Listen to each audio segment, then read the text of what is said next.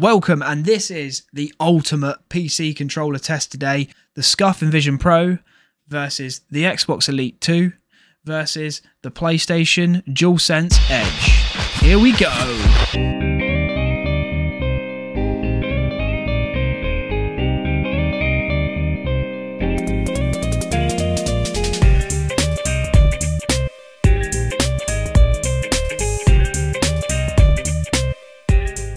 Firstly, the price. The Xbox Elite 2 cost around about $159 or £159 in the UK. This gives you the component pack, but if you buy the SCUF paddles and the core controller, that can save you up to £35 or $35. Next up, the DualSense Edge. That will cost you around about £209 in the UK and roughly about the same in the US. And lastly, the SCUF Envision. That will cost you roughly about $179.99 in the US and the UK. So in the box then, you get the controller itself here, look, and then with the controller you get multiple joysticks, you get removable back paddles like this, and you get the hard shell case, which is actually really smart, by the way. And the controller fits in and slots in just like that, lovely. In the actual case then, you get the USB cable. So there's your USB. In the case then, you also get 4 different size joysticks. You also get a USB locking device, which just stops it from getting pulled out at the end. So you can actually lock it into place on the back of the controller like so. Quite a handy little idea there. But to be fair, it's probably not something I would use. USB clips into the back here, and then that can just hold it and stop it from getting dragged out when you've got it on charge or something like that. You also get on the back different types of rear paddles as well. So 2 different types. You get these sort of butterfly effect ones, and you also get these flat looking ones. And whichever ones suit you best, you can use, which is really handy. So I actually prefer these ones over these, but whichever you prefer, I think that's a really nice touch.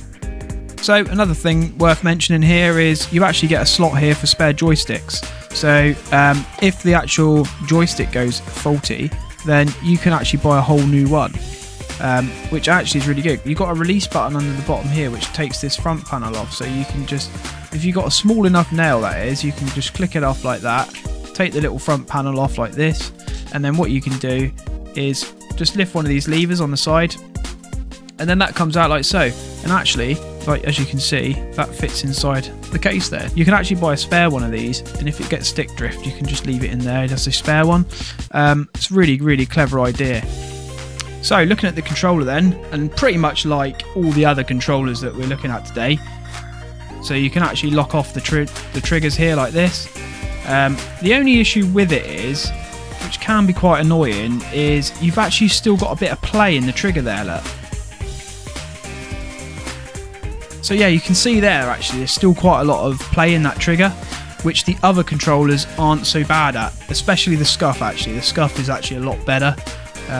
So there's a bit more of a delay there when you go to click it, but the surface area of the trigger is good, and that's really positive. And I'll come on to the reason why I've said that later. But yeah, that's a positive there.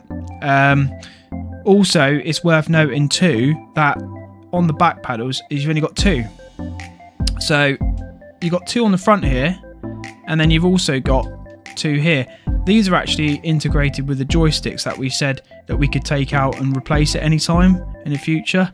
I found these buttons, although they're remappable, they're pretty useless. I mean, I suppose if I'm playing Call of Duty or something, I could actually, if I'm marking a position, I suppose I could bring it down here. I'll probably be a bit quicker than going all the way up. I don't think it's that much different to actually moving your thumb to the D-pad. So these aren't that helpful for me personally, but they might be for you. As usual, we got the mouse pad here, which you can actually touch and obviously press as well. It's good to mention that because the other controllers don't have that, so that's really positive. How it feels in the hand then is, to be honest with you, the feeling in the hand is quite, when you feel the other controllers, is quite bulky. This is a bulky controller. It's not as good as feel in the hand. It's got this material which it doesn't feel plush compared to the other controllers that we've got here today. So it's actually quite heavy. So it's definitely worth considering that too. I mean, it doesn't give you arm ache or anything. It's just in comparison to the other controllers, you notice the difference. So battery life then. This will last about 5-6 hours. I've tested that and confirmed it. And that was playing Call of Duty. The LEDs and stuff like that, they were on full blast. So yeah, about 5-6 hours for that one, I reckon. Also worth mentioning as well, connectivity. So the PlayStation controller has Bluetooth connectivity and cable connectivity. So you can connect it to your PlayStation and your PC via cable or via the Bluetooth as well, which is really handy. Okay, so software then. There isn't actually any native software for the PlayStation 5 DualSense, so you have to use third-party software. So I used this, which is DSX, so it actually manages your mapping buttons. So you can download this on Steam. It's called DSX. I think it's I did get mine on deal. It was like £3, but it's just gone back up to £4.29. So you can wait for it to go on a deal or something like that. Yeah, and let's have a little look at that now. Okay, so this is the DualSense X DSX, yeah, and you can actually assign the controls here. Look, and this is pretty much as far as I've gone with it. I don't really need anything else with it. So it does bump the price of the controller up a bit there when you include this, but to be fair, I feel like you need it if you want to make use of those back buttons. So yeah, you can adjust it via this app here. You can adjust your color settings and other little things, mic LEDs, everything really. So it's definitely worth investigating, but there is no native software for PC for the PlayStation 5 DualSense. So this is the Xbox Elite 2. So to be honest with you, this is it. I've just bought the SCUF paddles. If I went for the component pack, it would cost me a lot more money. And I thought, well, this controller could be the budget option. So we can give it a go in a bit anyway, and you can see about that. But this is as it comes in the core package, and you don't actually get anything with it. So you literally, as you see there, that's as you get it, and you get a USB cable. But yeah, you get 4 paddles here you can actually insert, and then with this little package here from SCUF, you actually get the 4 paddles, and they're metal. So there you go. As you can see, they just slot in absolutely beautifully there. Look. And there we go.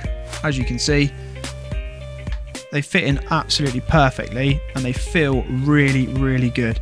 So also in the box you get a key, which I failed to mention, but the way that works is you can pop these off, and you can actually exchange these as well and take them out. If you get the component pack, you do get a few more in there, and the key actually slots in here. So the key actually slots in there, and then what that does is then actually tensions the joystick. So you can actually adjust the tension. I think there's 3 different settings in there, and you can adjust the tension of it to your liking, which is actually quite handy, to be fair. So I think this controller feels better than the DualSense because it just feels a little bit more plush, a bit more sturdy. It has a sort of rubbery material on the side, which gives you better grip. It feels more controlled in the hand. The only thing I don't kind of like about it, on the shape side of it and the feel, it's got this real angled control to it, like here, and that almost feels like my hands are too far in. So when I go to press my triggers, if you can see, my actual fingers are well overlapping here, so you don't get the full tap of it. If you remember as well, going back to the DualSense, I said about the surface area. Now this kind of wraps around your finger here, it's got a wrap around it, but for me it doesn't really work. It almost feels like you've only got this section here to put your finger on, so you don't get a good enough grip on that, which really frustrates me. It's not, I don't think it's ideal for FPS games, that type of trigger, for me anyway, for me personally. You've also got the lock-off mechanism here on the back, which is better than the DualSense because you get less play in it, although there is still a bit of play. The weight as well comes in at 345, so it is slightly heavier than the DualSense, but it doesn't feel as heavy.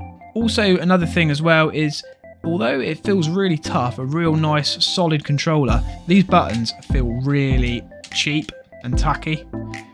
The D-pad does as well. It almost feels like it could fall off in your hands. And you've also got the button in the middle there, and you can select the 3 different modes, which is really handy to have too. I like the fact that you can actually set it in the software and have these modes, but we'll go on to that in a second. And of course, you've got your connectivity button there. You've got your USB on the top there. Yeah, and generally overall, it's actually not a bad feeling controller. If I was to compare it to the DualSense, I would say this is slightly better. So another thing worth mentioning for this is connectivity, and you can get a USB dongle for this, and that will connect up to your PC, and you can connect up to 8 controllers at once. You can also connect it via USB-C, and you can also connect it via Bluetooth as well. Don't know what magic they put in this controller, but the battery life is astonishing. I mean, I don't think it would last the full 40 hours, but it's probably going to be close. So here then you've got the Xbox Accessories app, and you can get that from the Microsoft Store for free. Doesn't cost you anything at all, and on the front straight away you have to connect it, by the way, which is really annoying. You have to connect this to your PC to get it to work, which I wish you could just do it over Bluetooth, which you can do with the other 2 controllers. So yeah, you can configure your 3 different profiles there, look, and you can configure it in here, and you can take it in, and then you can edit that too. So I've made a COD one up here, but you've got different map buttons here. You can go for left stick, right stick, triggers, and the vibration, and also you can set the colors as well. And if you go to your triggers there, or your left sticks, you can do pretty much the same on each other, and that is sensitive curve there. Look, you can set that to delayed, aggressive, or instant, and then when you go in there you can actually adjust it how you want there, so it does give you that fine adjustment for you, which is really good and really helpful. Same goes for the triggers. You can actually adjust the sliders there to get your dead zones. Mine was always set like this and it was fine. Vibrations as well, you can go in and out of those.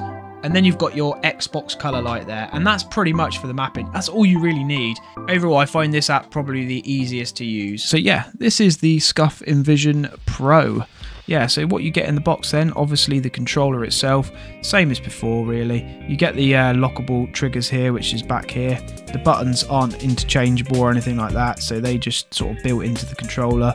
And then also you got the removable faceplate, which it comes off like this, and then you can also, once you've taken it off like this, then you can actually replace the joysticks there, look. And you get 4 different sizes altogether, and you get convex and concave ones in there too, so that's pretty cool. Also, just worth noting, there's a reset button here, which you can use as well. Yeah, so basically there you go, look, and that sort of magnetizes itself back on somehow. It's quite cool. If you didn't know already, on the controller, look, you've got your side buttons here, which is an add-on. You don't have no gyro or mouse pad on this one, just to let you know. You got your macro keys on the front there, blanking plates for these side buttons, and you get blanking plates for these buttons here on the back as well. You only get the blanking plates for the back buttons there for 2 of them. So yeah, they're the blanking plates. You get this little tool so you can actually take off the case a little bit easier, but to be honest, you don't need that. And this is pretty much it that comes in the bag. Obviously you get a USB charging cable with that as well. So let's go on to the actual feel of the SCUF then, and this is one that everyone's been waiting for, right? This is the first time we've ever received a PC controller that I've been excited about, and yeah, at first it might not feel like it's got good quality, but honestly it's just lighter weight. The buttons are all mouse clicks, so the actual responsiveness of this controller is amazing as well, and we're going to go on to the responsiveness soon, but yeah, just the general feel of it. You know, we got this material on the back, which I don't know if you guys can see from there. And that material on the back that you can see is really grippy, and it feels really good on the hand.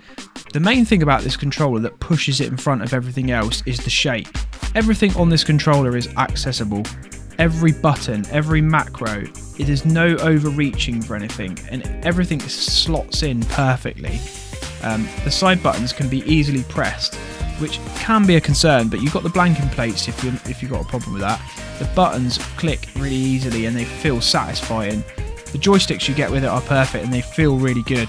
And then going on to the actual buttons itself, this is where I really like it. And it was a friend of mine actually who said, this looks like Nicki Minaj's fingernail, if you see what I mean, on there. Well, it genuinely does, but the good thing about it is you've got so much grip on it. and it's so responsive because you've got so much surface area to click onto. So once you disengage the mechanism, so it actually goes to a full analog trigger, and then when you click it back, it's a physical mouse click again with almost zero play in it, almost zero, which is incredible. So shape, the weight of this thing weighs in at 290 grams, so it feels considerably lighter than the other controllers, which is also a pro about it. You've got on the back as well here, you've got your rear paddles. Now they're not as accessible as maybe the PlayStation ones, which I feel are a bit better, but these are tucked out the way, they're real right in the corner, and your fingers don't really have to move very far to press them, which is really good. So you can press them either side. Also, you've got the connectivity button in the middle here, because you can connect it to USB on the back there, or you can connect it through the Wi-Fi dongle. So there's two connectivity methods there, USB-C, which is in the top there, or you go through the Wi-Fi dongle. You cannot connect this via Bluetooth to anything. This is a real downer for this controller. So overall then, this is probably the most comfortable controller in the hand, and the feel of it is the best as well overall. Also worth mentioning, the battery life is pretty much the same as the PlayStation in my eyes. I would say about 5-6 hours from what I've tested. Okay, this is the iCUE app then, and as you can see, you've got the SCUF Envision there, and there's the dongle to go with it. I mean, I leave the dongle alone. You can update it in there, but to be fair, I think it just does it all through the controller anyway, so there's not really much to worry about on that. I think you can force pair it on there too. But as you can see here, this is the rainbow effect here I've got here on the colours there, the lighting effects. And then we've got the hardware mappings as well, and then the mappings itself. So you can remap anything you want on this, and then you can set these to like media or open a game for you, which is really, really handy. As I've done in my review before of the SCUF Envision, we went through this in a bit more detail, but you can see that it's really easy and intuitive to use. I do think it's a little bit more complicated to start with, because when you click on it to just remap it, for instance, if I click on it to remap, I have to go down here and do it and reopen all this up, click the button and then click this to remap it, and it does get a little bit, it's not as intuitive, but you get used to it. As you can see, I've already mentioned it, you've got the lighting effects, the triggers itself, I've had to set them to like 5 or 6%. If you drop it all the way down to 0, it basically will shudder and move around and it'll fire. So there is a bit of drift on that, but I think that's something to do with the engagement between analog and the mouse click. And then obviously you go on to the next one. This one's, I found this is the best setting for me on Call of Duty, and it's the dynamic setting like this, the curve like this, with 0 dead zone. And that's how I have mine set. But you can do custom ones here, like you can create your own custom preset, or however you want it. But for me, I just find this the best way, and I've used it on multiple games too. You can adjust the vibration there too, and you've also got the device settings here. To save it to the onboard memory, you would have to have it plugged in via USB-C, and then you can save yourself a slot there, and it will save your current settings that you're on now. You've also got a brightness bar here, which I keep quite low anyway because it's not really needed, and you've got an auto shut off there and an eco mode which turns off the rumble packs. Apart from that, that's pretty much it, but it's a really good app overall. You have to have it open, which is really annoying, so it's something that does have to run in the background. Okay, so now we're going to go on to response time of the controllers. I wanted to show you how I did it first, and I did it a bit differently to everyone else. So this is the human benchmark test, right? And I'll link it below, and it works on how quickly you react to when it changes colour. So as you can see here, if I click on it now, it will say wait, go green, and click. And then that tells you how quickly it took you to respond. So it gives you latency time of the whole system, which I think is really good. So what I did is I downloaded a application called Joy2Key, and it's free. And I set 3 different profiles like this. So you set your left click button to the right trigger of your controller. And as you can see here, mouse click there, look, and that emulates the mouse. I hover my mouse over this part, the area here, and I use my right trigger to do the reaction test. Like so. and then it gives you the overall system latency and how quick I respond to it changing. And the good thing about this is it then shows me the differences in the controllers. So I did 5 rounds of this for each controller, and this is the results I came up with. So using Bluetooth then, in third place was the Elite 2 at 279 milliseconds. And in second place was the Edge at 204 milliseconds and the Envision at 183 milliseconds.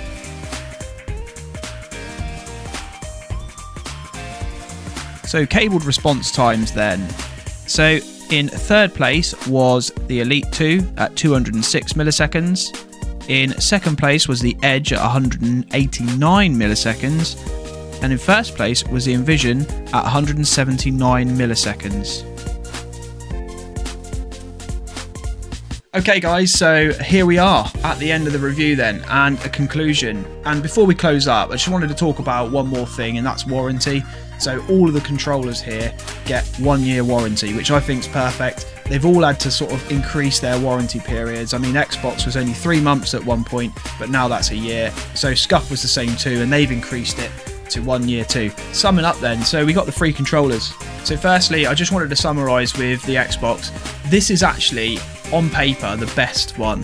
You've got the best battery life, you've got great shape, great durability, multiple different ways of connecting. So you can connect this via Bluetooth, PC dongle, and wired.